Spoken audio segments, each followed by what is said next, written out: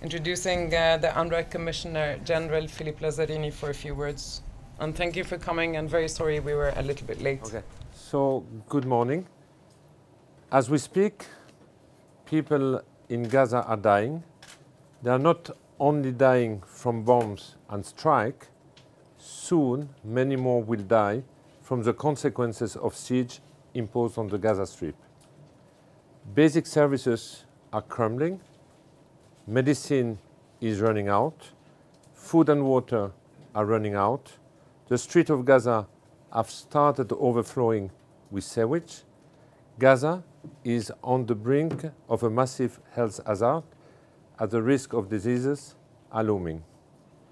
A few days ago, I warned that we will not be able to continue our humanitarian operation if we do not get the fuel supply.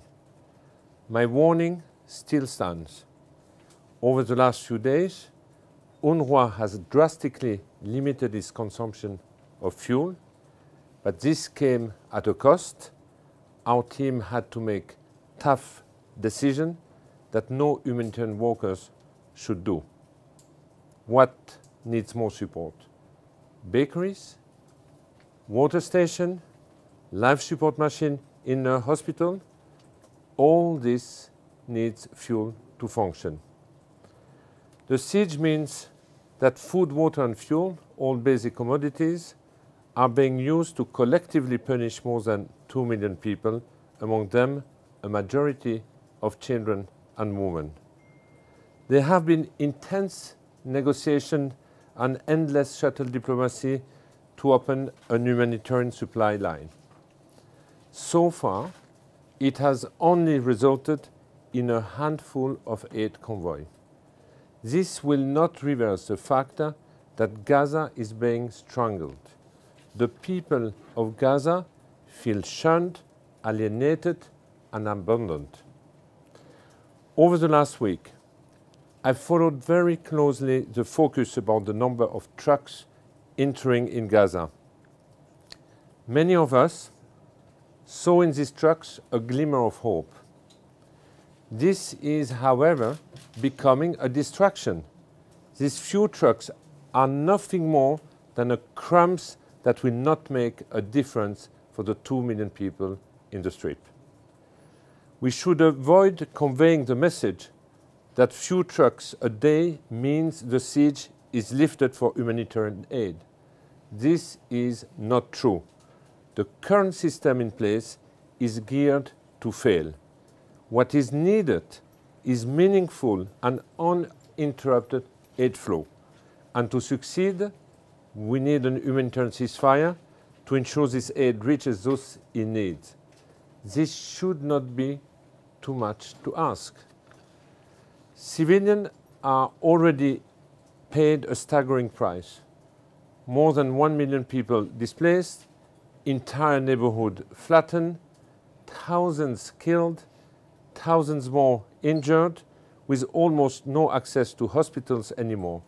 And all this under our daily and constant watch. Every day is also becoming a sad day for the United Nations and UNRWA, as the number of our colleagues killed is increasing. Today, at least 57 colleagues of mine are confirmed killed. In one day, we had confirmation that 15 were killed. And these are mothers, fathers, wonderful people who have just dedicated their life to their communities. And if they were not in Gaza, they could have been your neighbor. One of our colleagues 2 days ago died while he was going to the bakery to pick bread. He left 6 children behind, 6 displaced children in shelter.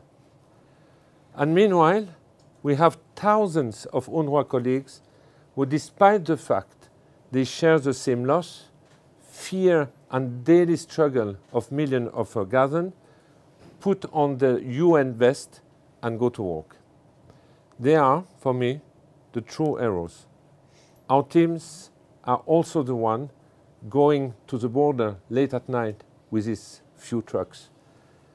And after having waited for a day to get approval and clearances until it is completed.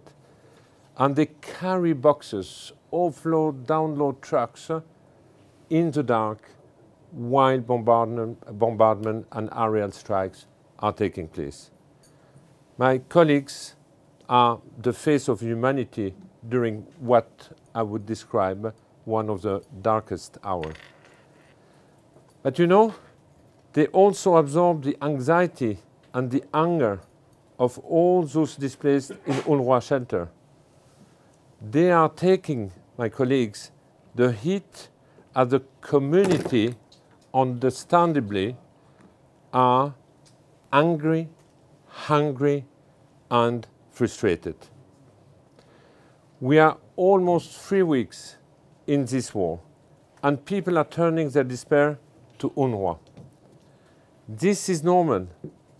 We are the face of the international community, the same international community which seems to have turned its back to the Gazan.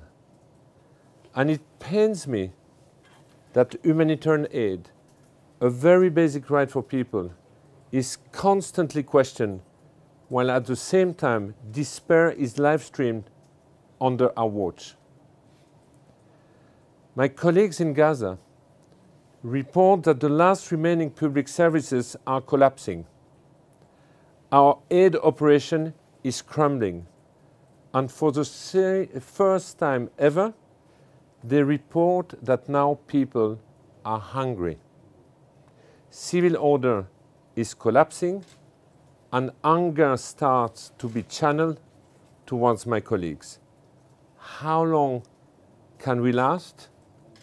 I don't know, but certainly no more than a few days.